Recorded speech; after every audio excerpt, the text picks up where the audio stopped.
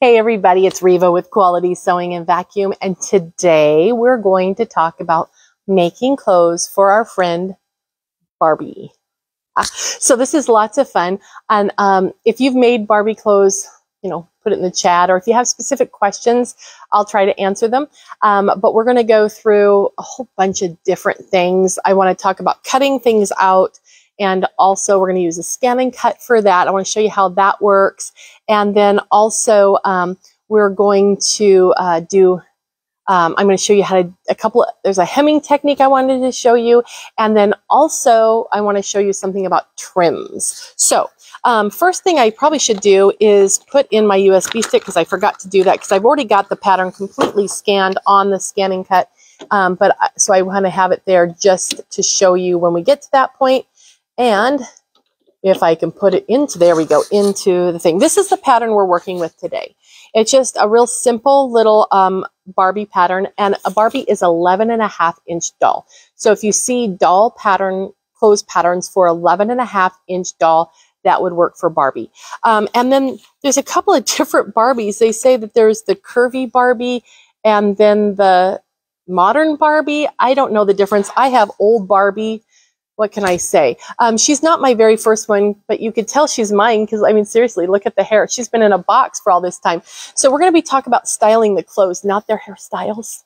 So anyhow, so this is the little dress that is from this pattern, and it was really fun to make. Now, have you ever made Barbie clothes? I don't know if you have or not, but I remember when I was probably in junior high or something like that, I thought, oh, I know how to sew. I can make Barbie clothes.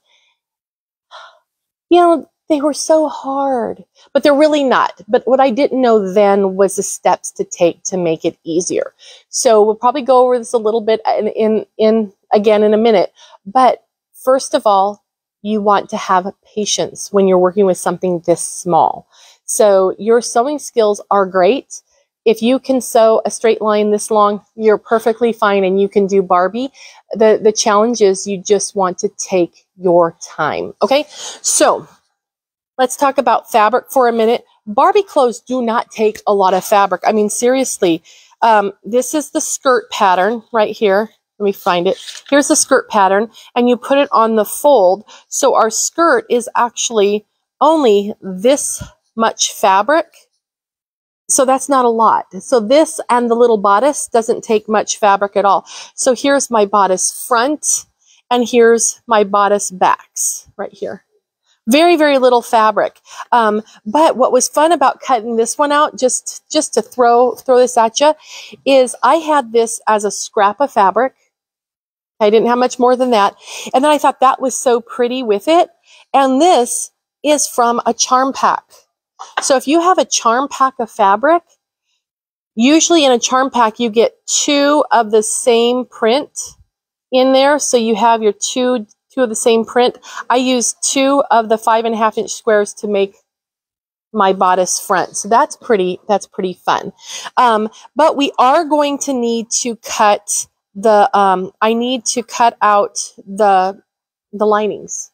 Okay, for this. And cutting a lining really makes life easy.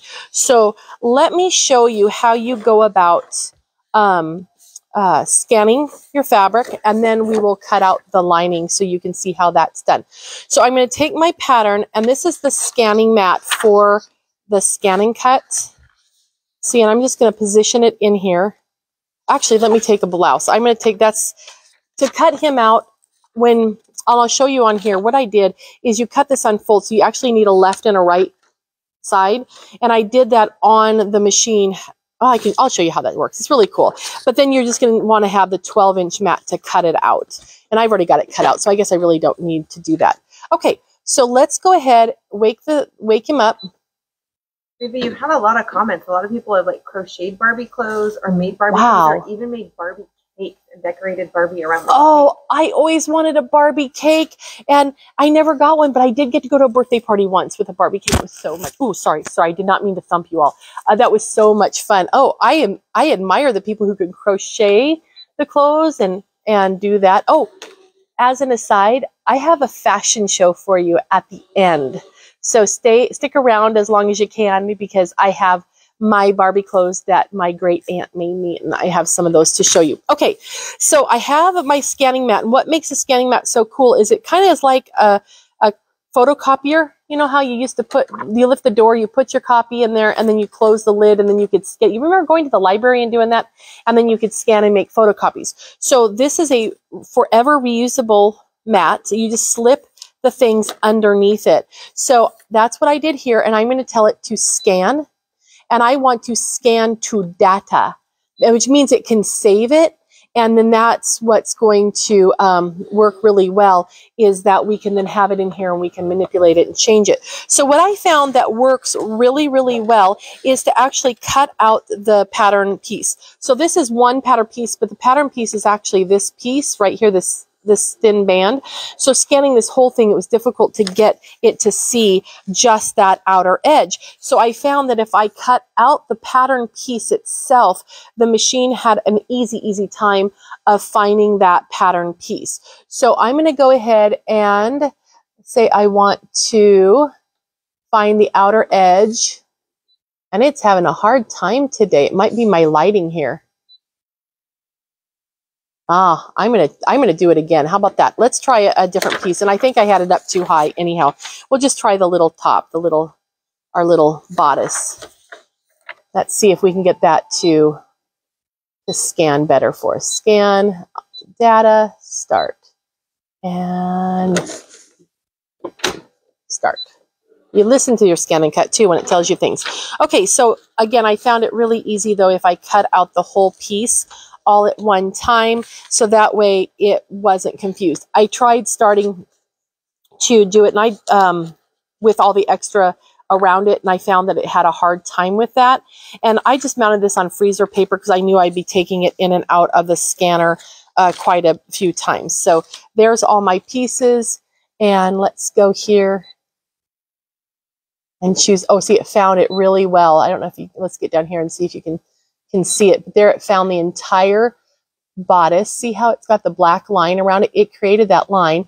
So then we can say preview if we want to. And then there it is, and say okay. And then we can tell it we want to save it. I'll just save it right to the machine. Now, the beauty of saving it to your machine is that you have it whenever you might want to make this pattern again. So instead of cutting everything out every single time, ta-da, it's saved right into the machine. I love that.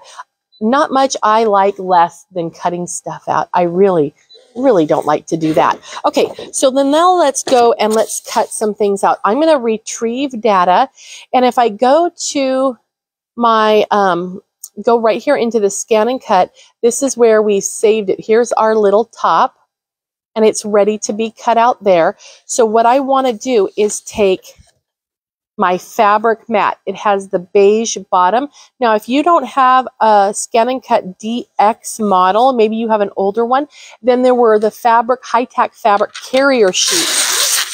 And those you want to use because the fabric will stick to it really, really well. In fact, if you have an older machine, you can use this fabric mat as well. You can't use the old mats on the new machine, but you can use the new mats on the old machine. Okay, so this is stuck down and it's not going to go anywhere at all. So I'm going to go ahead and load this guy into the machine. And then I want to see where my fabric is. But I'm going to cheat a minute and I'm going to go ahead and start over because that's just the bodice. And I don't want just the bodice. On my USB stick, I have the whole dress. And that's what I want to bring in is everything on the dress. Now, I'm going to come in here and say, okay. And I want to delete. I'm going to edit. I want to delete that piece because I don't want to cut that. And I do believe, yes, okay, delete. I just want to do the top, the bodice is all I want to do right now. So now I'm going to come in here and I want to say okay, and I'm going to go to my tools. Because see how there's this gray piece right here? That's telling me that someone had it on, I think the on the large mat, nope, it's on 12. Good. We're good to go. Okay, so now I just wanted to make sure it wasn't on a 24-inch mat. Now I want to scan the background. So I'm going to hit scan, and it's going to take an image of what is on my mat. Now, you know of Brother for the sewing machines, but also for the copiers. So the quality of the scanning that this does is amazing, and that's why it was able to turn our little bodice piece into an actual item that we could cut, because it created the cut lines for us. So I'm going to choose this, and I want to move it. Can you see the peach? That peach is the fabric that we're working with. So I'm going to move this over here and this over here because I want it to match up with my fabric. I don't care about that I put my fabric where my pieces are, because you can move the pieces to where your fabric is. And this is really fun too. If you have a print or anything that you want it to cut in a specific spot, you can see the print and then put it right where you want it to be. Now, the other thing I'm going to do that I'm going to change out is I'm going to use the beige blade. The beige blade matches the beige on here, fabric. So I'm going to take this guy out and I'm going to put him in, and it's so easy to change the tool. You just open it up and cut it. So now I'm going to say OK and say select. I want to say cut. And then I'm going to do a test cut. Test cut is important because you want to make sure that you're going to cut through your fabric properly. And I'm going to move it all the way over here. And notice that it still has the background image on, so I know that I'm actually putting it on fabric. Okay, so now what makes this machine really cool and different than the original scan and cuts is that it senses how thick the fabric is. So it's going to test the mat. Right now it's testing the depth of where it finds the mat. Then it goes into the fabric and it tests the fabric, and then it knows how thick that fabric is, so it can cut your fabric for you. It will cut up to 3 millimeters in thickness. And look, it pulled right out. So, and this is not treated. This is just fabric right off the bolt. I haven't starched it or anything. So now we just say start, and it's going to go ahead and retest that mat. It does it every single time, but the beauty is then it's not going to cut through your mat. It's just going to cut your items. So this is going to take care of all that for us, and we're going to have some wonderful pieces that we're going to be able to work with. Now, I don't know if you guys have made any Barbie clothes lately, but the patterns are kind of fun. They're getting a little bit more modern. I had to get that one because there was a wedding dress in it, and then pants, and I just love the little, the mermaid style here. So there are lots of different styles there. This one was the first one that I bought, and of course it's because it's traditional Barbie as far as I'm concerned. And then there's lots of fun ones, and there was just a sale on the pattern, so I had to get them all, right? Okay. So now I'm going to say OK, and I'm going to eject the mat from the cutter. And this, got to get my little guy out. Bailey said that years ago, when her son was in kindergarten age, he invited a classmate to a birthday party, and she made Barbie doll clothes as a gift. And then after that, he got lots of birthday invites because all those girls wanted some Barbie clothes. You know, way to work the system there. That's awesome. And I bet he loved going to all those girl parties because he was probably the most popular boy in school. That's fabulous. Okay, so here is how easy that cut out. And look at how fast it is. So, and they're perfectly cut. So you don't have to worry about fiddling with anything. It's ready to go. Okay, I am just going to put the carrier sheet back on just so I don't want to lose my tackiness of that. Okay, so that's how easy the scan and cut is. And remember, you just put it into the memory of the machine, or heaven's sakes, get yourself a pink memory stick and write Barbie on it, and then put all the Barbie clothes on the Barbie memory stick. And wouldn't that be cute? That would be really fun. Okay. All right. So let's talk about things that you can do. Oh, here's my little crinoline for the petticoat. So that's in there too. And that's in this one too. But I want to show you a couple things. The first thing I want to talk to you about, let's talk about finishing an edge for the I guess I need to thread this little guy. I want to show you about, talk to you about finishing the edge for your pieces. And I don't know why can't get that threaded, but I'm going to just do it with my scissors.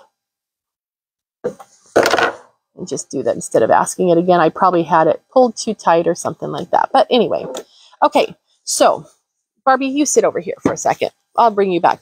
Okay, so now there's a couple of ways to finish off your edges. So you can do, and I'm going to bring over a scrap of fabric to show you this. So once you sew your seam, well, actually, I'm going to sew one. How about that?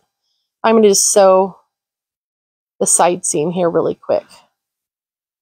Okay, now, when you're sewing Barbie clothes, you want your stitch length to be smaller because these are tiny little things. So I'm going to take this down to a 0.2 stitch length instead of a 0.5 or 2.5, I should say. So I like to sew at a 2, and then I'm using my 1/4 inch foot. Now, the seam allowances on these clothes is a 1/4 inch. So if you can take a look, let me put this underneath here, and I'm going to use my scissors as a pointer. This is a 1/4 inch right here on this particular foot.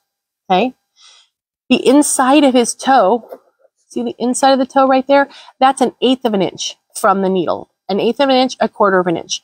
This red line is right where the stitch is going to sew. And this red line is a 1/4 inch from the needle that way, and this line is a 1/4 inch behind. Okay?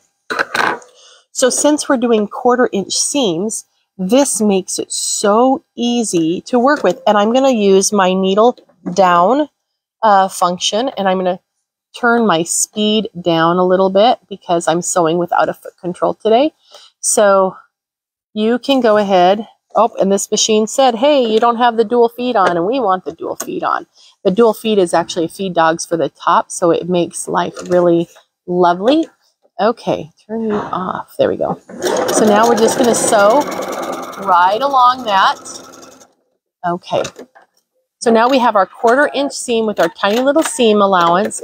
Now what you can do is you can trim that if you want, but if you don't want little hairs as they get played with, see how it's frayed a little bit?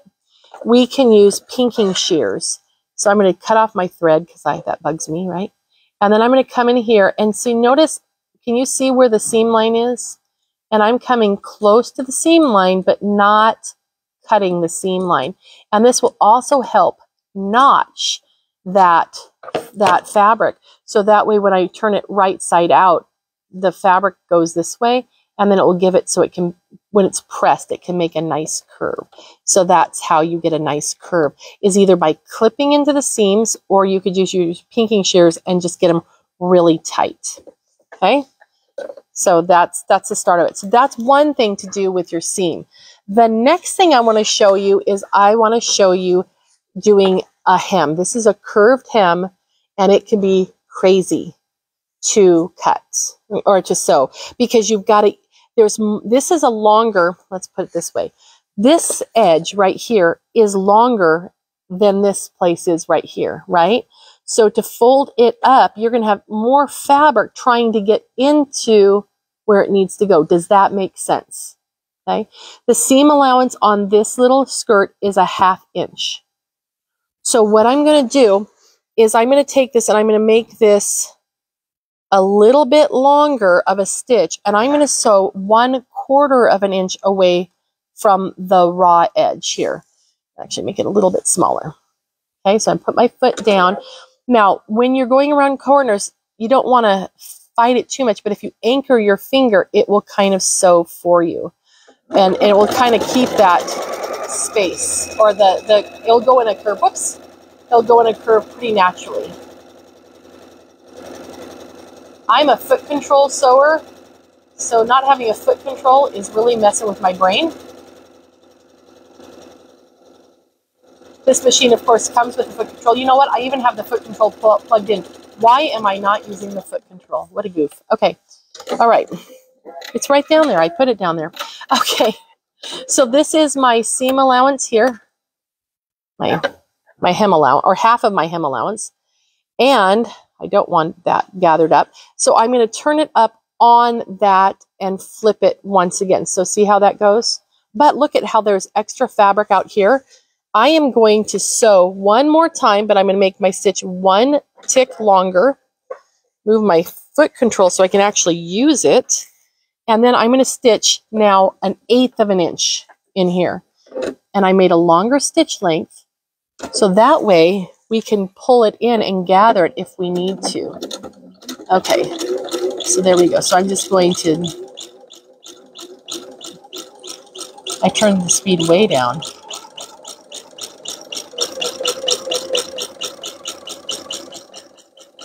Look at that, I'm a much more confident sewer when I use my foot.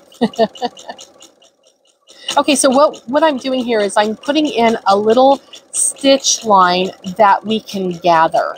The first stitch line is a fold guide, and the second one is for gathering and getting rid of that extra length that we have there. Okay, I'm almost done.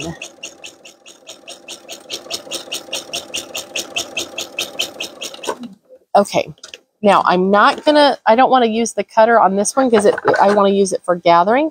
So I'm going to just pull that and then find your bobbin thread. For me, it's really easy because the white is the bobbin on this one. And I'm just going to slightly, ever so slightly, pull that and ease that fabric in. Now, you can also, what did I do with my pins? You can also just start pre-pinning it. Look how it already kind of wants to pull up. These are silk pins. I would suggest these or an applique pin if you can get the package open. My goodness, I had it open a minute ago. What on earth? I opened them a second ago. Oh, there we go. Okay. And I like these because they're so short. See how short those are? You use longer pins, they get difficult to handle. Okay, so our bottom line is our fold line. So I'm going to put it right there on that stitch line, then flip it up. And that is my 1/4 inch. So now the total that I've used is 1/2 inch. So then just work your way around every so often, putting a pin in. And then we can go back to the in-between parts. Okay, and this works on garments too. If you're sewing anything, a ruffle or anything that has or a hem that has a curved edge, it works for real people size stuff too, not just Barbie size stuff. But look at how easy that is. Have you ever tried to hem a curved hem and get it pressed into place? Well, just by adding that little bit of a gather or a little bit of a stitch on the edge just kind of sucks it up. And look at how nice and smooth that is. So it's really, really easy to get a beautiful curved hem. Now, I know I mentioned it right at first, but the way to work with Barbie clothes is to take your time and relax. Okay, so here is this hem all finished.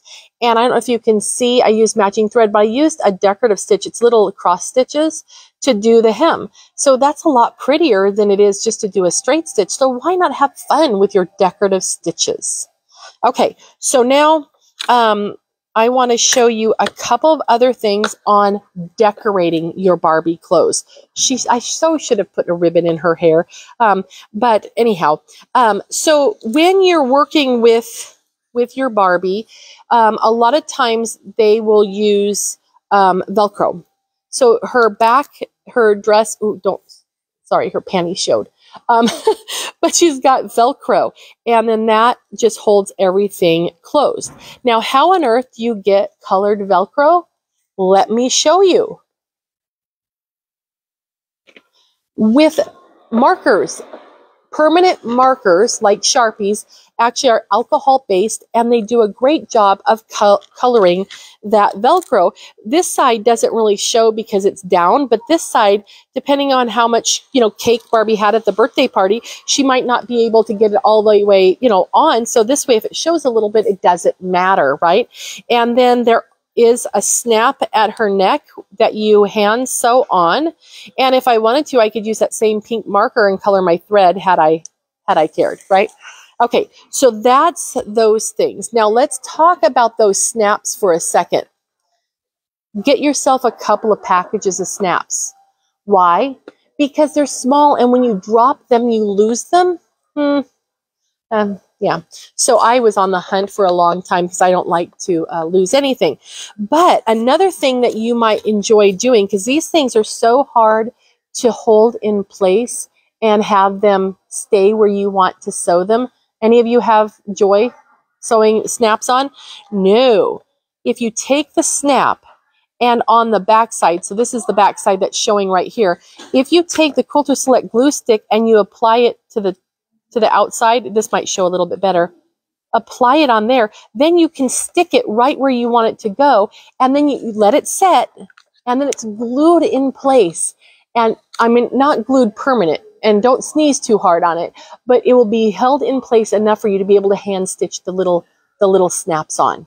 Okay, so that will help you with that as well. Okay, and then of course in your Barbie sewing arsenal, you need hand sewing needles because you will be hand stitching stuff. Okay, let me see. Anything else in here that I have for you for a tip? All right, let's get to trimmings. This is the fun part. Okay, put all this back in here. This is kind of like my bag of Barbie stuff. Okay, so my bag of Barbie joy. I found that when I went to the store, there's tons of trims, there's tons of things, and my goodness, you can't afford to buy them all, right? So I found a couple of things. I did find a multicolored packet of little rosettes, and so I can use those to decorate, you know, on her waistband or on the top of a hat. Just really, really cute there. And then, of course, grab yourself some really, the 8-inch wide elastic. You'll need that for some of the garments. The little pins. Also, out of my stuff in my craft supplies, I pulled out some of these bigger beads because you can use these for buttons. And they're the right size for her, which is perfect because I did buy some, where are you? Buttons here, and these were the smallest ones I could find at the store, but they're 1/4-inch buttons. They're really, I mean, they're clownishly large, right, for a Barbie clothes. And I did find online on eBay, I found these. Now these are an 1/8 of an inch button, and that's a good size for Barbie. So I'm really happy about that. But the challenge is with this stuff and some other things is the color. Are you going to want to buy every color of button? No. Do you want to,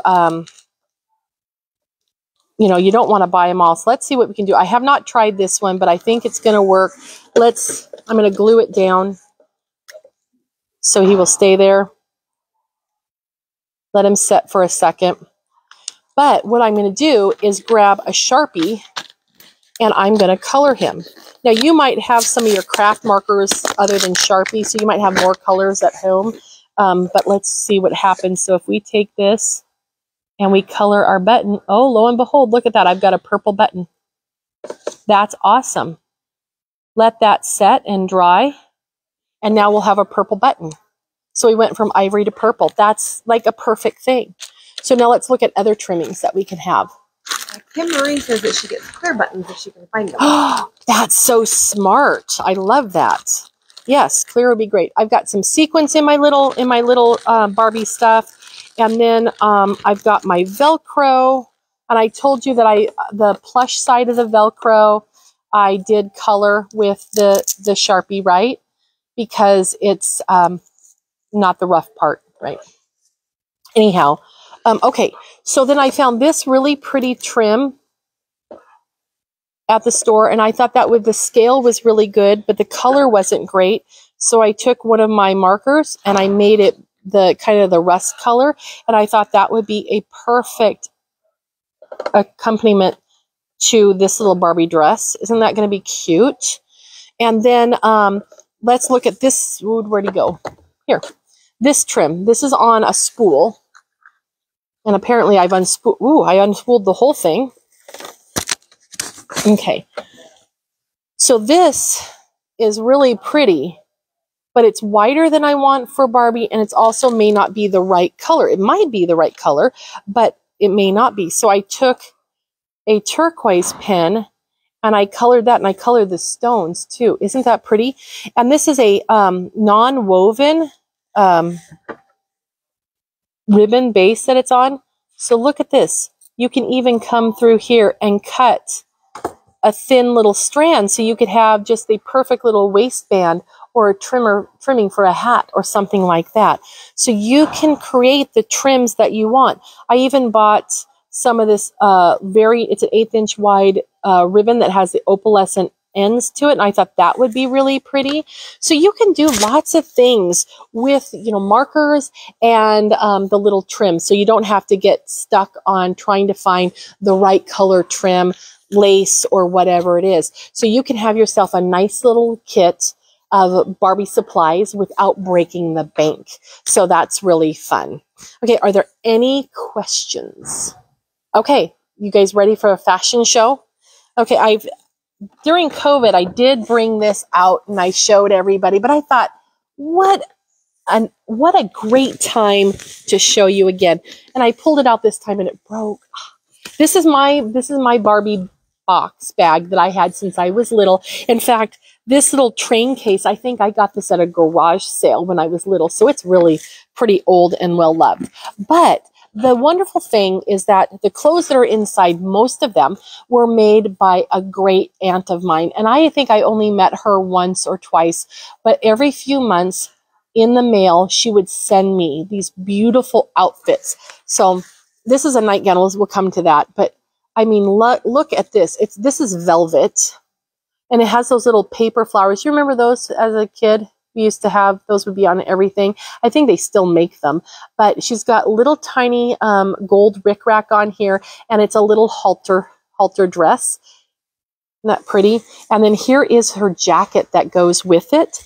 It has rabbit fur and satin lining, and she just did such a beautiful job on making these clothes. So that's one outfit. Oh, this is the robe that goes with this nightgown. So there you go. You've got a robe and a nightgown. Isn't that fun? I really liked Barbies when we were little because you got the Barbie in the swimsuit and you bought clothes, or you got clothes, or you made clothes for her. Now they're themed. I don't find that as much fun as you know, Barbie in the swimsuit, you know. And here I have a flannel nightgown. Looks like I need to do some laundry. And I love this little dress. Isn't that fun? But so much fun. Oh, look at this. My wool coat. She was the height of fashion. And this little dress. And then this one, isn't that great? Now, here's an example. She used pinking shears to keep it from raveling so they didn't get really hairy. And here's a difference.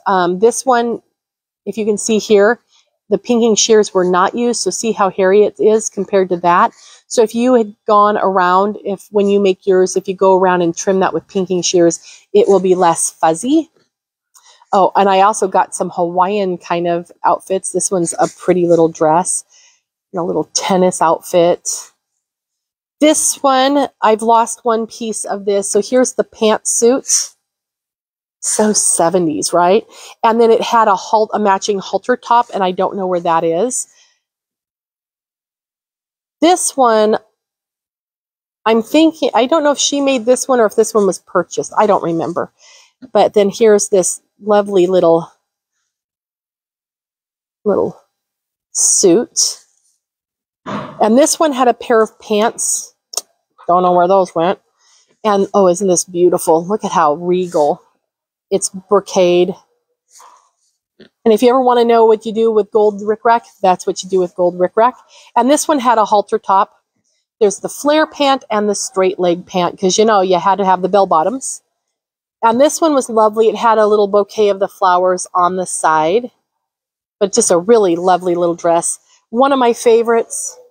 So this was the bridesmaid and this was the wedding gown. Isn't that fun? And let's see what else is in here. Everything else in here is something that was purchased at the store. Memories is that you could make felt hats to go with some of your outfits. Oh, yeah. Did you see on that pattern, that one pattern that I first showed you, that had a hat pattern in it too. So I'm really kind of excited to do that. And then I'll show you this because she made this for me too. It's out of a dish liquid bottle. And then you crochet on the top and then you flip it up and it becomes a baby bassinet. And I still have the little baby that goes in the little bassinet. Oh, sorry. Little baby. So isn't that fun?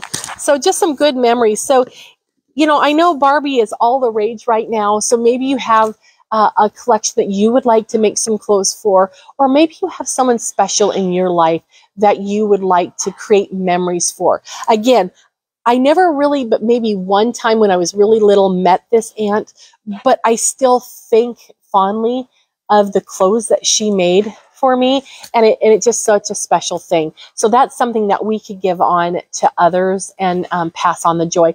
And you can get your kids invited to a lot of birthday parties, right? So with that, if there's no other questions, it was fun being with you today, and I hope you have fun making something creative at home.